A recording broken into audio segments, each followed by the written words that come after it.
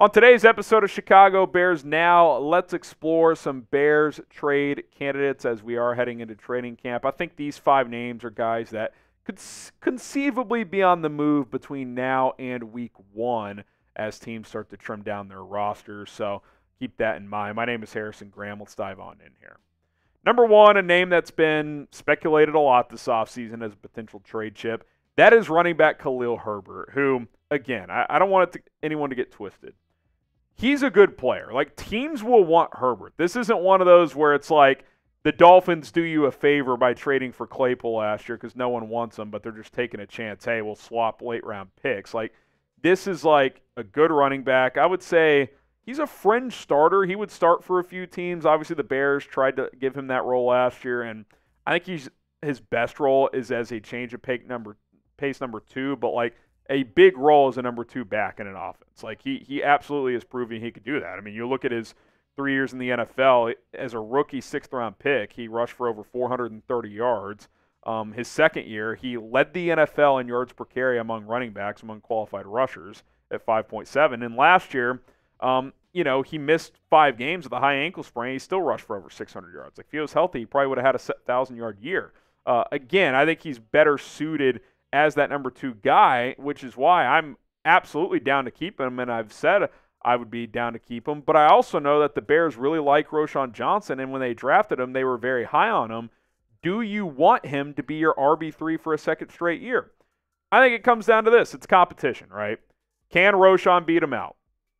Or at least play even with him in camp? And if the Bears sit there and say, hey, we're comfortable with Roschon as RB2, well, then maybe you listen to some calls, see if a contender loses it back and wants to add someone like Khalil Herbert. And if you can get a decent pick, again, I wouldn't trade him for a 7th, but if it's a 6th or better, certainly a 5th or better, I would be interested at that point because at the end of the day, Roschon has 3 years left on his deal, Khalil has 1, and you signed DeAndre Swift for a reason. Herbert's not going to be the starter here, so you got to keep that in mind. These are 5 teams right now that I think would be potential Herbert fits. The Cowboys really stand out. They have Rico Dowdle and Zeke Elliott.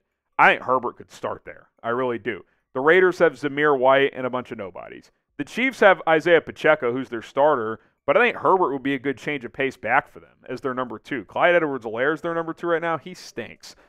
Jacksonville Jaguars, good. Travis Etienne's a good player, but their depth is questionable. Tank Bigsby's just okay. Cincinnati lost Joe Mixon. They signed Zach Moss. I think Zach Moss and Khalil Herbert are similar caliber backs, so he could certainly be in that rotation there. For the most part, those teams are contenders, too, outside of the Raiders. So, those could all be teams that could take him. And, again, I'm not actively shopping him right now, but if Roschon beats him out or if it's very close and Roschon's ready to be RB2, well, you've got him for 3 more years. You got Herbert for 1. You're probably not re-signing Herbert, so if you can get something for him, that's at least something you have to consider. So hypothetical, if Roschon wins the RB2 job, again, he's got to go out there and prove it. Would you trade Khalil Herbert in that scenario? Because if Herbert's the clear RB2, I would just keep him. Type T for trade, for you would, or type K for keep, you would keep him as RB3. Let me know in the comments. If he's clearly your RB3 and you can get a 5th or 6th for him, I think at that point you have to consider it. All right, Velus Jones Jr., no surprise here.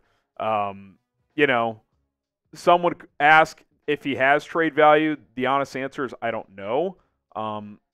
But this new kickoff rule certainly helps him have some value, not only for the Bears, but potentially other teams. And look, if Velus is going to be on this football team, he's going to have to earn a spot. He's fighting for, at best, wide receiver 4 because DJ Moore, Keenan Allen, Rome Odunze are penciled in as your top 3 guys unless one of them has a season-ending injury.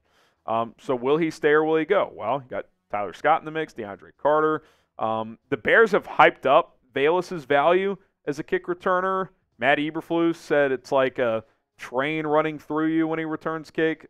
I know Richard Hightower would like to keep him as a kick returner as well, but he's going to have to earn a roster spot. Like, it can't just be, well, he can return kicks, but he doesn't do anything else. Like, he's going to have to provide value elsewhere.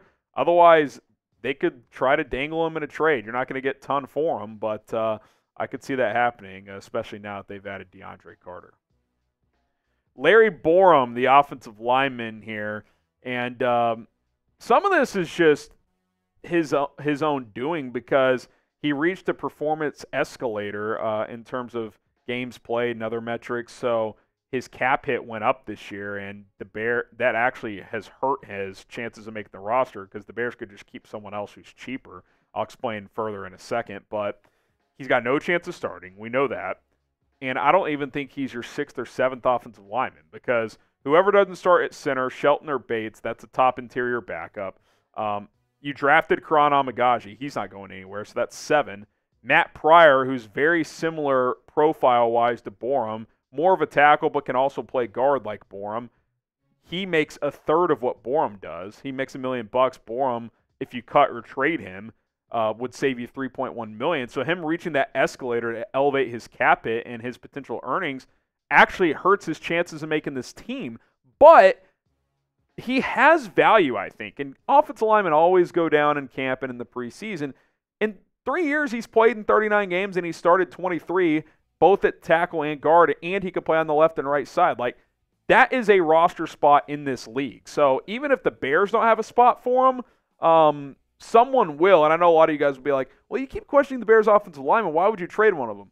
Well, the interesting part about the Bears' O-line is the depth is actually pretty deep now. It's just a couple of the starting spots I have questions about. So, Borom, do you want to save $3.1 million, or do you want to keep him as your 8th or 9th offensive lineman? If Matt Pryor can do the same thing for a third of the cost and you could trade Borom or even just cut him to save the money, harsh business, but that's life, man. Like I think he'd be a guy late in camp if a team has an injury. Hey, we got Larry Borom. He could be your swing tackle, can play some guard as well. Throw us a 7th-round pick. Certainly see Ryan Poles doing that. Make sure you lock us in at Chicago Bears Now. Subscribe, turn on notifications. If the Bears make a move, like cut somebody, trade somebody, sign somebody, trade for somebody, we, of course, will make a video. And if it's a big enough move, we'll go live. Subscribe today, youtube.com/BearsNow.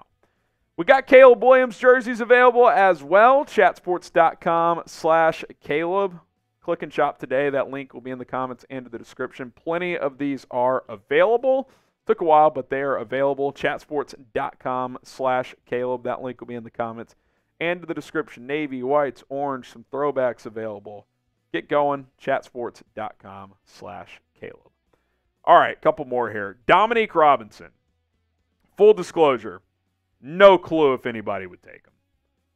He feels more like a cut candidate, but there were reports coming out of the spring, coming out of minicamp, that he's bulked up, he looks stronger, he looks bigger. Remember, this is a guy who, when the Bears drafted him, he went to college as a receiver and switched to edge rusher like his last 2 years. So, like, they drafted a raw athlete with upside, but very limited experience at the position.